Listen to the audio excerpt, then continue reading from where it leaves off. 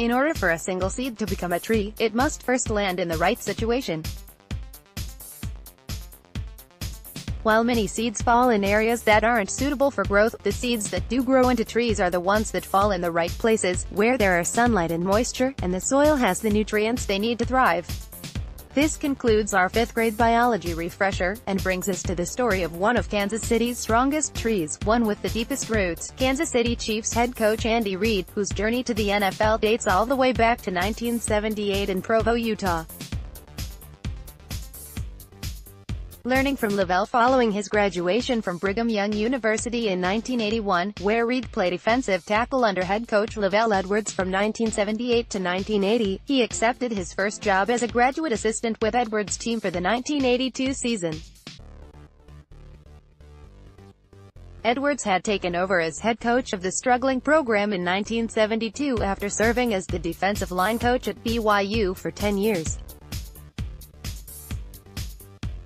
He had taken the team to 2 bowl games and led them to back-to-back 9-win seasons, a program high, in the 3 seasons before Reid arrived as a player in 1978.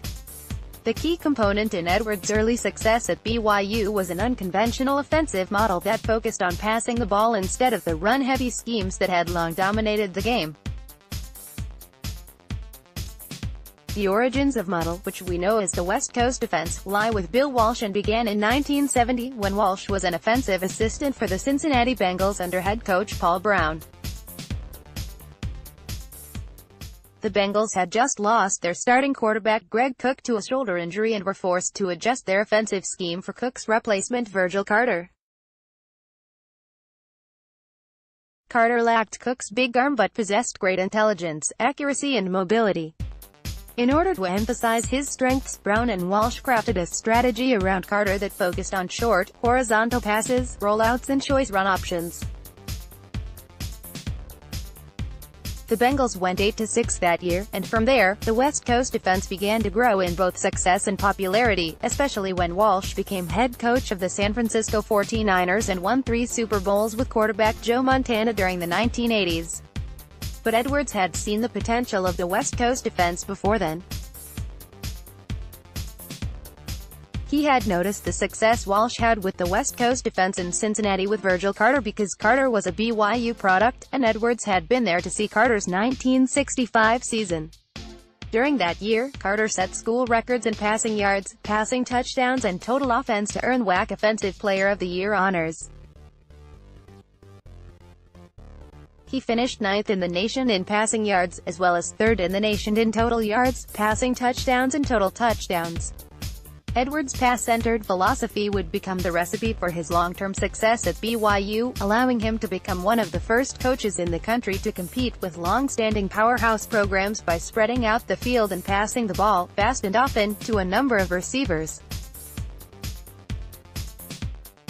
A young witness to the early and successful stages of Edwards' blossoming philosophy, as both a player and a coach, was Andy Reid. Working with Edwards during the early stages of his football career allowed Reid to gain a deep insight into the West Coast defense from both the field and the sideline. But even though Edwards gave Reid his first hands-on introduction to the offensive style that he still uses as his foundation to this day, Reid mostly credits Edwards with valuable lessons that go beyond his playbook. It's the intangible things that we learned that you can be a good person and still coach, Reid said of Edwards at a 2017 tribute to the late coach. You don't have to yell, scream and use profanity. You're a teacher, Reid said. If you take the principles of the church, we're here to be teachers. You can truly incorporate that into coaching and still have success doing it. I think that's probably the thing that we've all taken with us in our different ventures. From BYU, Reid went on to coach at 4 different colleges through the 1980s and early 90s before landing his first NFL gig as an assistant coach with Mike Holmgren's Green Bay Packers in 1992, the same year that Brett Favre became the team's starting quarterback. A reunion in Green Bay when Reid joined Holmgren and the Packers. It wasn't the first time the two had worked alongside one another.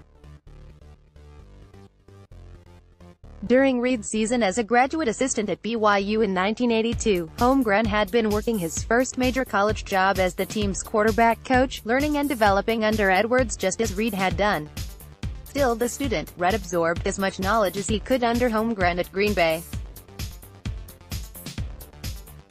"I took diligent notes and I analyzed everything," Reid said about his time in Green Bay during his introductory press conference with the Philadelphia Eagles in 1999.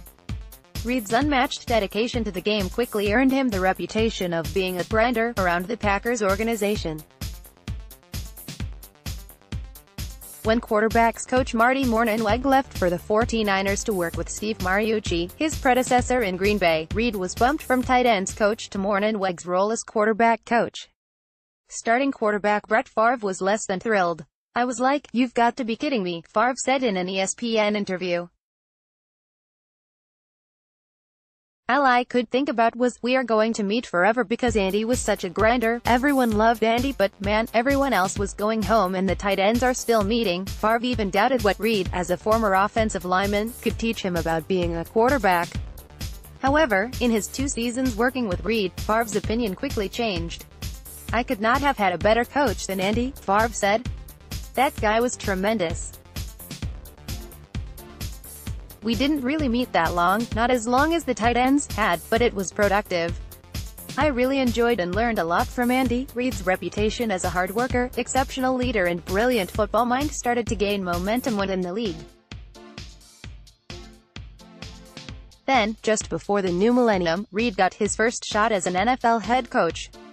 "I don't recall who first raised Andy's name to us," former Eagles president Joe Banner said in an interview with Sports Illustrated. "What I do remember is panning coaches and players and agents, laying out our criteria for the job, and asking, 'Give me the name of someone, regardless of job or title, whom you've met and immediately thought, this guy is a great leader,' and Andy's name kept coming up, evolving with the Eagles when Reid replaced Ray Rhodes as head coach of the Philadelphia Eagles in 1999. More criticism than praise followed the decision. He's been a Packerade for the last 7 years and wears a Super Bowl ring, but he's never been a head coach at any level and technically hasn't been a defensive or offensive coordinator, either," wrote Terry Larimer of the Morning Call. Philadelphia Inquirer sports columnist Bill Leone called Reid a large, lumbering, slightly rumpled man with a walrus mustache. "We lead the league in jumping to conclusions, and sure enough the early wisdom is that a quarterback's coach from Green Bay was not what the Eagles needed," Leone continued. However, the men responsible for hiring him in Philadelphia, Banner and Eagles owner Jeffrey Lurie, were confident that despite the concerns raised by fans and media, the rewards that could come from Reid's unique strengths and character would outweigh the risks. "The interview with Andy only confirmed what we'd heard," Banner said. "He brought a big book in with him, like most coaches do, and after we asked him about philosophy and his beliefs, he opened the book for us. Inside were detailed reports and grades on assistant coaches, and rankings for each position. He had potential coordinators ranked 1 to 10, just as he had prospective quality control coaches ranked 1 to 10, and that book was full of insights gained as a result of diligent notes taken from learning under Mike Holmgren throughout most of the 1990s. He was a great teacher," Reid said of Holmgren in his introductory press conference after being named the Eagles head coach. "After hiring him, it wasn't long before we had a pretty good feeling that we hadn't fouled this one up," Banner said. "There wasn't a moment of clarity so much as series of them, where some coaches spend time setting up explanations for why certain things within the program may not work. Andy never seemed to give a second thought about failing. It didn't occur to him that was possible." The confidence that team executives had in Reid stemmed in part from Reid's confidence in himself. "I obviously feel I have confidence in myself," Reid told the press on his hiring. When asked if he thought he could win with the players the Eagles then had on their roster, he said, "I'd never put myself in a bad situation. From that, you can plug in the answer," and that answer over his 14-year tenure in Philadelphia include 120 wins, 10 playoff victories, 6 division titles, 5 trips to the NFC Championship game and a Super Bowl appearance, along with sending 19 players to 44 Pro Bowl appearances. Not bad for a guy that the local press figured back in 1999 would be eaten alive as Eagles head coach. But after a 4-12 finish in 2013, the worst season of Reid's coaching career to date, the Eagles fired Reid, and it was time for a fresh start elsewhere. Coming to Kansas City, that fresh start took Reid to the Kansas City Chiefs, where he first penned a 5-year deal with the organization on January 4, 2013.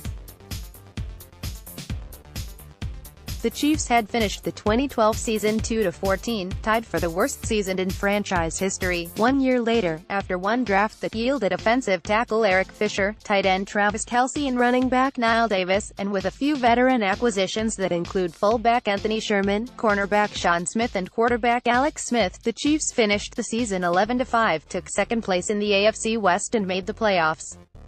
2 more second-place finishes, and another playoff appearance, would follow. But in 2016, the Chiefs would win the first of 3 consecutive division championships and playoff berths, and in 2018 entered the playoffs as the number 1 seed in the AFC. While the Chiefs have yet to make it past the divisional round of the playoffs under Reid's guidance, the acquisition of quarterback Patrick Mahomes in the 2017 NFL Draft, a player who fits perfectly within the offensive scheme Reid has been crafting since his BYU days, might just be the quarterback-coach marriage that could bring Andy Reid to his first Super Bowl ring, not to mention the Chiefs' second championship after a near 50-year drought. Its own tree. The remarkable coaching trees of Bill Walsh and Mike Holmgren have provided a solid foundation for Reid to grow a successful tree of his own. Take a look at this. While all 12 of the head coaches in the playoffs in 2018 do indeed stem from the influences of Bill Walsh or Bill Parcells, what's notable is that 4 of the coaches on this list, in addition to Reid, are a product of Andy Reid himself: John Harbaugh of the Baltimore Ravens, Matt Nagy, Chicago Bears, Doug Peterson, Philadelphia Eagles, and Frank Reich, Indianapolis Colts. In addition, at the start of the 2018 season, Reid and 7 of his former assistants accounted for an impressive 25% of the league's head coaching jobs. Ron Rivera, Carolina Panthers; Todd Bowles, New York Jets; Sean McDermott, Buffalo Bills; and Pat Shurmur, New York Giants, along with Harbaugh, Nagy and Peterson. 2 more former NFL head coaches have been assistant coaches for Reid's teams: Steve Spagnuolo, St. Louis Rams 2009-11 and New York Giants 2017, and Leslie Frazier, Minnesota Vikings 2010-13. I look for good teachers and good people, and so normally that's a foundation for a good head coach down the road. Normally, good teachers and good people are decent leaders, so they can do all that stuff. They can communicate, they're good with others, all of that. Andy Reid, a coaching tree that's this large and successful doesn't just happen randomly, though. It takes the right people and vision, and the right framework to make it happen. For Reid, the formula is fairly simple. Look for good teachers and good people, and so normally that's a foundation for a good head coach down the road, Reid says. Normally, good teachers and good people are decent leaders, so they can do all that stuff. They can communicate, they're good with others, all of that. Now, as Reid makes what is probably his strongest playoff bid since he led the Philadelphia Eagles to the Super Bowl in 2004, he's doing it with a just right situation sitting before his very eyes, a team that's built around one of the best quarterbacks in the league, Patrick Mahomes. Regardless of how the Chiefs' season ends, one thing is certain: in the decades to come, Andy Reid's coaching tree will continue to grow, and his seeds of influence, education and experience will plant themselves in the minds of the next generation of NFL coaches. We know this for one reason: it's already happening.